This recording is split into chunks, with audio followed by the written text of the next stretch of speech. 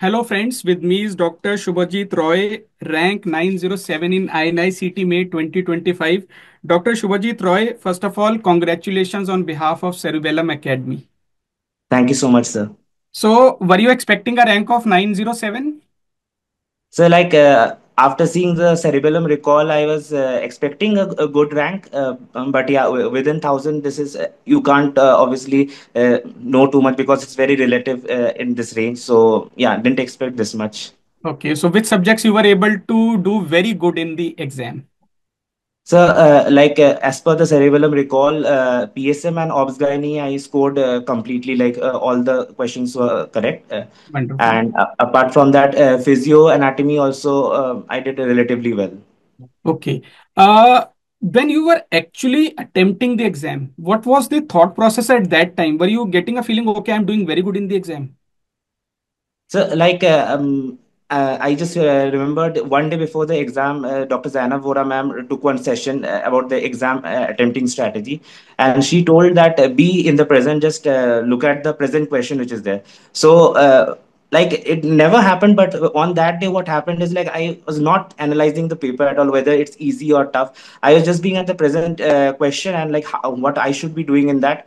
And after once I completed the paper, it was like, yeah, it was easy on the first look, but due to the way the questions were present, like lots of multiple choice questions like ABC kind of questions that were there, so it was tricky. But yeah, completely PYT based, and everything was from what has been already taught to us and practiced over GTs.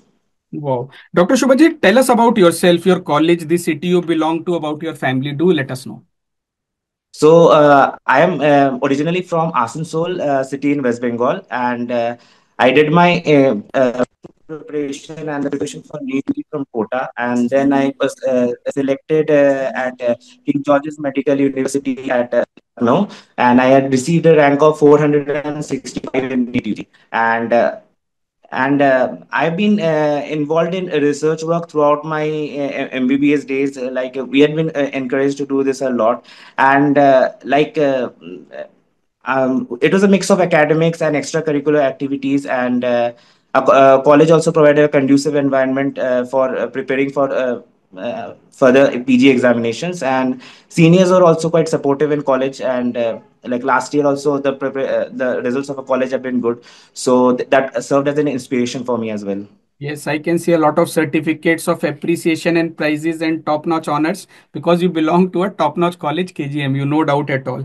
Dr. Shubhajit, a lot of students are going to watch your interview. They are preparing for INI-CET November or INI-CET 2026. So, can you share it with us a bit in detail? How did you actually prepare for INI-CET May 2025?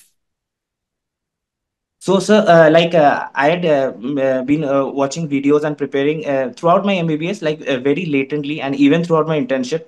But like in KGMU, the surgery postings and internship are considered to be very hectic. And I had that during October to November phase. And by December, I was over. And I remember the day my surgery postings got over, the NEET PG date was declared. So it was exact 6 months. And if you consider the INI set, it was 5 months. So it was mid December that I started a focused approach towards this, and I was completely into it from December 15th, like that. Okay. See, December 15th to May 15th, 5 months is not a big time to be frank. So, were you able to practice questions? How did you go about the questions then?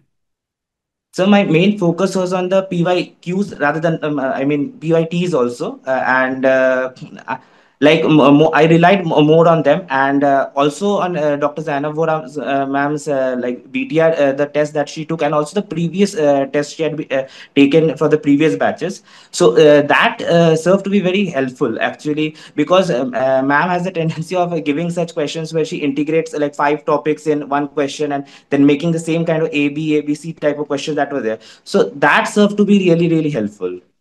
Great, But great. yeah, the journey was quite tough, because I remember the first GT that I had given in December, it was only 75 corrects. Okay, so And were you able to give GTs on a regular basis? yes, I tried giving it at 1 week interval. Initially, it was not 1 week. Initially, it was I think 2 weeks or 1.5 weeks. But later on, I made sure that at least four GTs I was giving in a month, and Yeah. But many students claim that they are scoring low marks in GT. I should not give GT. Is that the right approach? I think GT should always be given. Yes, what I had, there are ups and lows. Although my graph has been on an increasing track, but yeah, up and down were there. So my mindset was that if I scoring lower than the previous GT in a particular GT, the best thing to come out of that phase is to give another GT and score a higher marks. So Okay. you don't stay in that negative vicious cycle for a very long period of time. So I carried this kind of mindset, and so like this motivated me to give another GT. And this happened with me in March. I remember when ma'am was taking regular GTs, like grand GTs were there. I scored low in one, and I made sure I give the other GT very quickly. So I got a relatively better score in that. And yes, I didn't have that depressing kind of phase. I came out of it. Okay. So were you able to attend the live examination and discussion sessions of Cerebellum? Yes, sir. Like sometimes I miss that on a given day, the discussion part, because sometimes I preferred going at 2x speed and viewing it in the app in the recorded mode. So, but I tried to give the exam on that day itself, because that helps you keep being in that schedule. Okay. And one more thing in Cerebellum, what we have put is late night PYQs and midday modules. Yes, So most of the students who score rank, they always claim they were able to do them almost completely. Were yes, you able sir. to do them almost completely? Yes, 80 to 90% of the days I made sure I'm giving that, because that's a very unique feature, I think. Like whenever you are like most of the materials that we have PYQs, it's always subject based. So and already your mind is like direct. Okay, I have to think about this subject only. So, but when it's a mixed bag, the module that was started, I think around from mid March to April and then May also.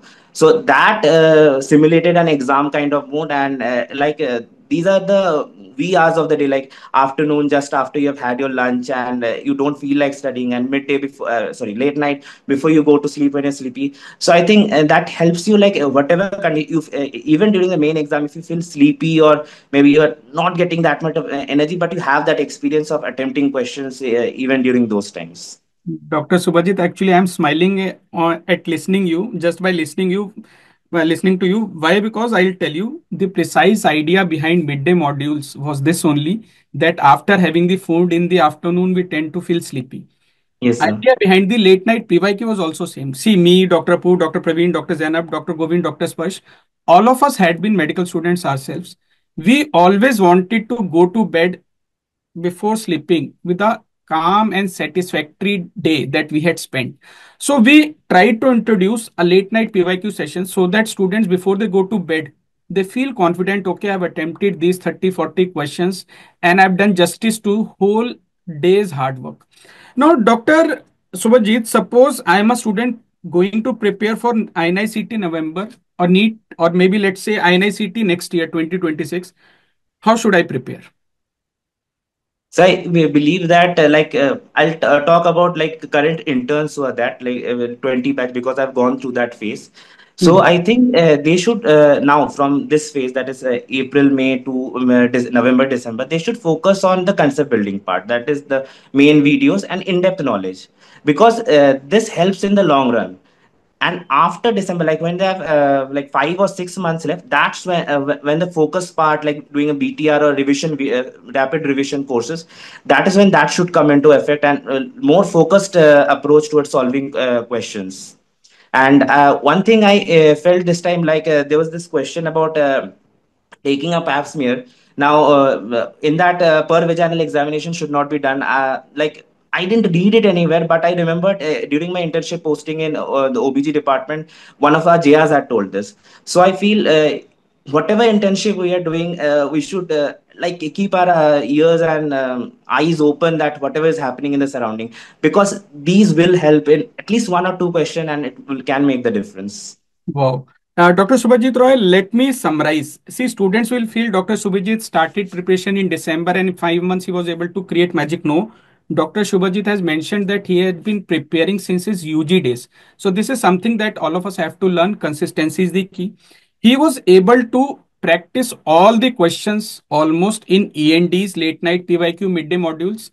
He was able to give GTs on a regular basis. And this is what matters. and he was able to score on a consistently good basis. Consistency is the key. Now, Dr. Subhajit, are you going to appear for NEET PG? My first question. Yes, sir.